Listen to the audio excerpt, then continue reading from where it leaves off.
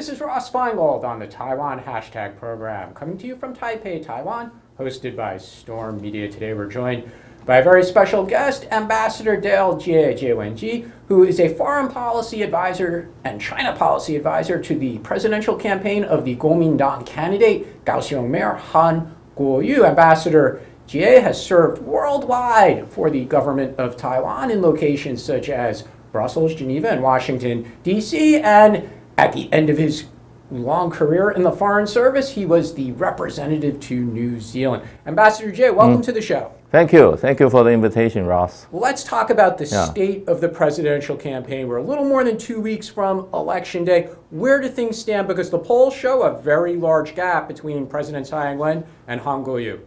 I think we should totally ignore the poll because I think all the poll has lost their credibility.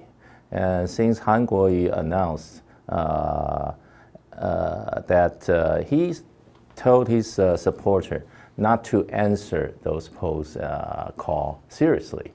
So I think it's no meaning talking about polls at this moment. But my personal observation, understanding, I think Han is on the upper hand at this moment. But even before he called on his supporters not to answer those polls, he was behind by a fairly large amount, 10, 12, 15 points. That's totally, I think, untrue. Because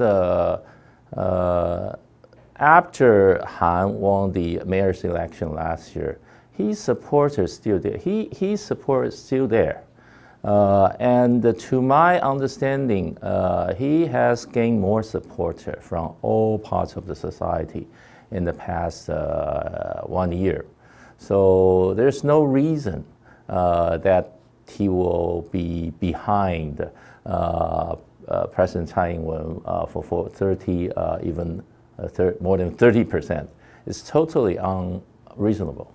Well, the government is certainly making an effort to paint Han as a pretty bad guy, and the Mandarin language media calls it like using the government machinery. Is that true? Is the government really doing that to make Han out to be a bad guy? Are they using all their available resources to say, you know, he's not a good mayor, he's buying land with funny deals? Is that a fair accusation against the government? It's totally unfair, of course.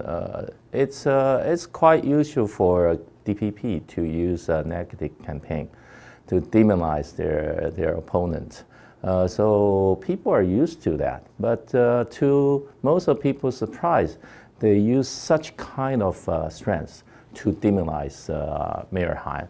I think it has caused some reverse effect because they demonize Han too much. So it really irritates a lot of rational voters in our society. So last weekend I was in Kaohsiung. I talked to some of the people supporting Han's rally in Kaohsiung. They told me they just couldn't stand anymore that DPP used such a low, tactic to demonize Han. It's totally unacceptable. So they decided to stand out and support Han. And speaking of demonizing Han, the issue that he gets the most demonization about might be his China policy. So let's talk a little bit about that. If Han is elected, he says he would return to the 1992 consensus as a framework or a basis for relations with China, which is the policy that existed under the former president, Ma Ying-jeou of the Kuomintang. Is there a market for that in Taiwan, or is that something Taiwan voters support as a basis for Taiwan-China relations? Yeah, I think except the young generations, I think there's still quite wide-range support for 92 consensus in our society, because most of people are still rational, and we think that most of the people in Taiwan think to normalize or to bring cross-Taiwan trade relation back to stability, a stable status is one of the most important things for the future leader of Taiwan. So in Ma's 8 years reign, actually he adopted the 92 consensus. to serve as the base for to develop or to maintain a peaceful relationship across the Taiwan Strait. At that time, Ma didn't sold out Taiwan. So why should Han will sell out Taiwan? It's not logical. So Han was born and raised in Taiwan. He's 100% Taiwanese, and he said he's going to die and buried in this land, in this island. So of course he will adopt the best policy to serve the long-term interests, not even long-term, short-term, mid-term interests of Taiwan, which is 92 consensus. So let's look at this from the other angle. What's wrong, in your view, with President Tsai's China policy? Why is rejecting, and she's rejected the 92 consensus, why is that bad for Taiwan? I think the current status of Taiwan is a perfect illustration that why President Tsai has chosen the wrong route for Taiwan. And he chose to confront China, mainland China, which is unwise because it's a globalized world now. And 40% of our export goes to China. So China is our biggest trading partner. No leader should not should ignore such a fact. So maintain a peaceful and stable or even constructive cross-strait relationship will serve the interests of the majority of the population in island. That's a basic, I think, rule for anyone who wants to handle such a complicated relationship. First, they have to bring stability back to the cross-Taiwan Strait relation first. No matter who, suppose he or she cannot bring stability back to the Taiwan Strait, will not, answer the call of the Taiwanese people. Well, I'm sure President Tsai and her team would say, yeah, 40% of exports from Taiwan go to China, but we need to diversify that. So as you know, they've been trying to do that with their southbound policy and seeking trade agreements. You've been involved in trade agreement negotiations. Can Taiwan get into the RCEP or the CPTPP? Even if China, they're in the RCEP, they're not in the CPTPP, but they'll probably oppose Taiwan's entry. I mean, is this something that Taiwan could overcome if it continues the current, let's say President Tsai is reelected, so the current China policies continue. Can Taiwan join these trade agreements? If Taiwan is still under Tsai's government, I think there's no chance. Zero chance for Taiwan to join both RCEP as well as CPTPP, because of course we will face very strong resistance and objection from obstruction from mainland China, and given the influence and scale of China in the world of business, in the world of economy, in the world of trade, we have to be realistic. So suppose we want to join those free trade arrangements, regional trade arrangement, we first have to improve our relation with mainland China. That's the precondition, I think. Well, as I'm sure you know, the government also says that relations with the United States are better than ever. Now, in my many years in Taiwan, I'm pretty confident that every government in Taiwan says that at the time, right? Yeah. Chen Shui-bian said it, Ma Ying-jeou said it, right? So it's no surprise that Tsai Ing-Wen and her government will say relations with the U.S. are better than they've ever been. Political support, military sales. Is it true? Are relations with the United States better today than they've ever been with Taiwan? I think substantially, actually, President Ma made more breakthrough in terms of relations with the United States. Because in his 8 years in government, actually, United States granted Taiwan visa-free status, which is a very substantial improvement. If we talk about those resolutions or the congressional opinions attached to the those bills passed by the Congress, I think they're about the same. You know, U.S. will always give Taiwan appropriate support, sometimes verbal instead of substantial, you know, support. When the balance of power across Taiwan is tilted to the mainland side. So I think DPP mistook U.S. Support to Taiwan as well as to U.S. support to DPP, which is a big mistake. I think Taiwan has been a great ally for U.S. for so many years. I think U.S. support to Taiwan has always been very consistent and stable. We decided on the status of cross-Taiwan Strait relations. So in the past probably 3 years, probably our friends in Washington felt that the balance power began to tilt it to mainland side more. So they gave more support to Taiwan, which is very natural. And so those support is for Taiwan, not for DPP. So DPP should not, exaggerate, those support from Washington, D.C. And what about other countries besides the U.S.?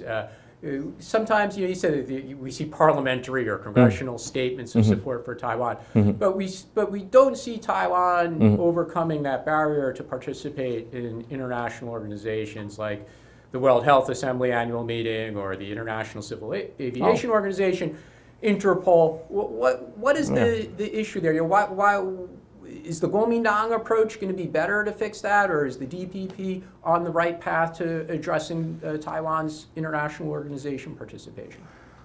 Well, I think in the field of multilateral diplomacy, DPP 3 years in government actually has totally ruined Taiwan's opportunity to join the multilateral diplomatic arena.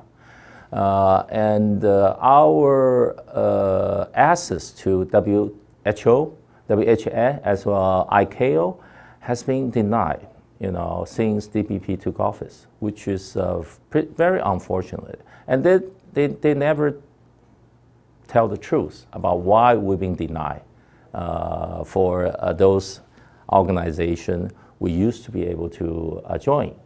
It's because of the policy, I think. The China policy. China policy. When we talk about foreign relations, we have to be pragmatic.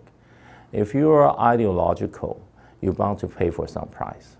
And unfortunately, DPP's diplomacy tend to tilt it to more ideological instead of being more practical.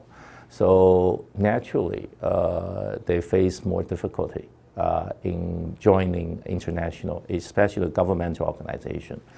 To my information, even our participation in the international NGO has been kind of instructed more by the mainland sides. So I'm not saying we have to bow to Beijing's pressure, but we have to have a way to deal with Beijing's growing pressure. And if your mindset is too ideological, you cannot be flexible, you cannot be practical. Of course, you have much more role to choose. But for the international organizations, the flexibility under the previous government was sometimes to accept unusual names, Chinese Taipei, names like this to attend, or observer, to attend the international organizations. Is that maintaining Taiwan's dignity to do that? Is it an acceptable trade-off in order to attend? Or is it better to be too ideological, like the DPP says, no, if we can't go as a full member with a proper name, we're not going to go? Actually, I think DPP want to take any opportunity to participate in any kind of activity sponsored by any international governmental organization. In terms of names used by Taiwan, they are still very flexible. But even those flexibility cannot guarantee their successful, accession into any international organization. So I think nomenclature issue is not an issue for DPP. The problem is their global strategy, for Taiwan. They choose to be confrontational to one of the main, obstructors for Taiwan's international participation, which is mainland China. And so I personally believe we should choose a leader who are more capable to manage a pragmatic relationship with mainland China, not like Tsai Ing-Wen. He's too confrontational, which leads to nowhere for Taiwan. Now, you mentioned Taiwan shouldn't give in to Beijing's pressure. What is China's role in this election? Are they spreading disinformation? Are people from China online and writing comments in support of Han Kuo-yu? Is China influencing some of the media? Of course, not this media, not Storm, but other media. Is China doing that? Do they have this impact on voter behavior? Well, I don't have any, direct proof that China is buying some media, or trying to influence some media. I don't have the direct proof, So when you're at the Han campaign headquarters, just to be clear, you don't get a phone call from Beijing telling you what to do? No. Beijing, I think they have learned their lesson. This is not the first time for a direct popular vote for president in Taiwan. They pay their price. They made they make serious mistake previously, and they learned their lesson. So I think they tend to be more prepared for the one, critical day, happen across the Taiwan Strait, instead of being interfering, Taiwan's presidential election, directly, which would not serve their interest. And they understand very much. Suppose they have been caught, that in supporting one of the party, who's been campaigning for president in Taiwan, and they're killing that party. So suppose they've been, caught, in supporting KMT. I think they will guarantee KMT will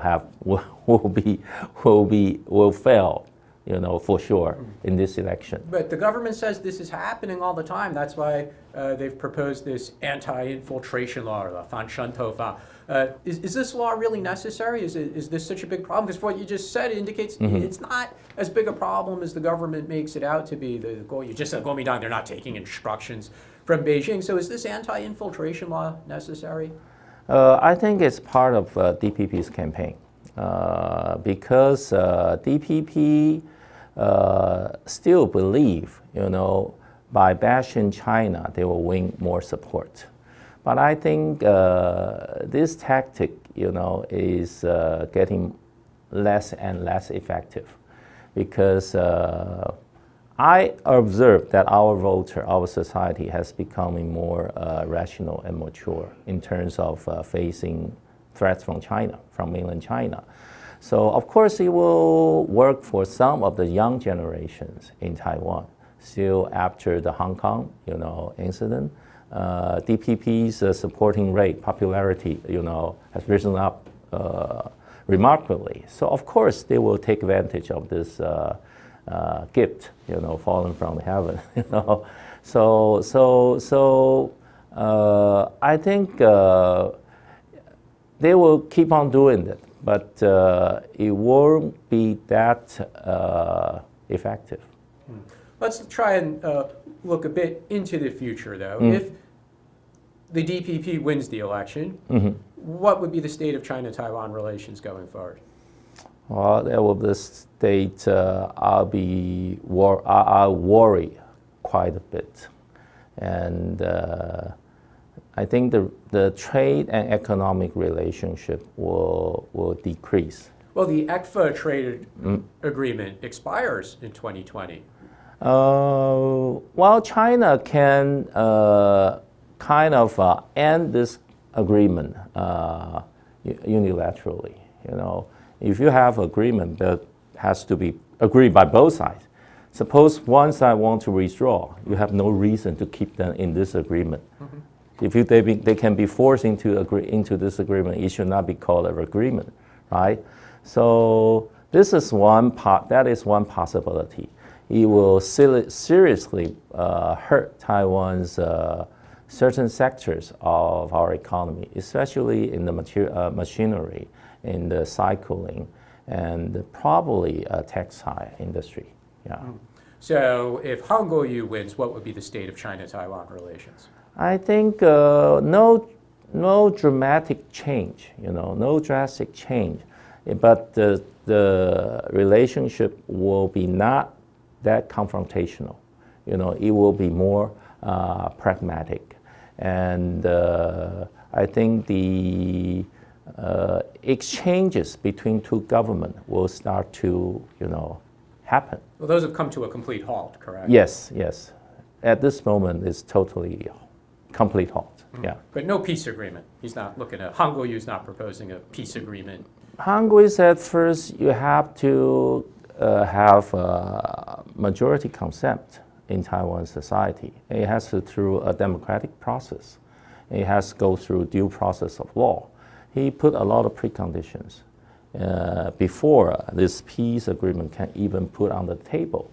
And I don't think that's his priority. You know, his priority is to save Taiwan's economy, because people are having bad times because of the economic situation now we're having in Taiwan.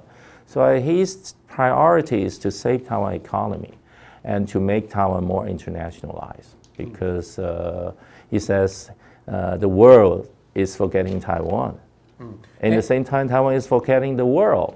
So that is his, what he thinks is the most important thing he should do. Speaking of that point, you meet with foreign diplomats and media. How do they perceive Han Kuo-yu? I think they are becoming more and more curious about Han Kuo-yu. Who is this person? You know, and after personal, you know, encountering with Han Kuo-yu, I think they kind of a bit surprised that he is such a learned, as well as pragmatic, as well as down-to-earth politician in Taiwan. And he is unconventional, but he is a very leader-like leader. So I think their confidence to Taiwan, their assessment, their assessment as their confidence to Han Kuo-yu is growing so fast in the past few months. And they are also the victim of those demonization of Han Kuo-yu by the propaganda of DPP, of course. But after, you know, direct and personal contact with Han, my observation is their impression to Taiwan, you know, change drastically. Yeah. And we have a few more minutes, so just as a final kind of discussion point, in these last couple of weeks before the election, what are the keys for either Tsai Ing-wen to win or Han Kuo-yu to win? I think for both of them to make as few as mistakes as possible. And for Han, there are two major rallies. You know, one in the coming Sunday in Taichung, which will be a very important indicator and stimulus to Han's, you know, campaign. And the second one is the one day before the voting day. And those two rallies will really, you know, have big impact, I think, for the both camp. And for Tsai, I think she should stop, you know, demonizing Han, you know, because that tactic just bring negative effect to her own campaign.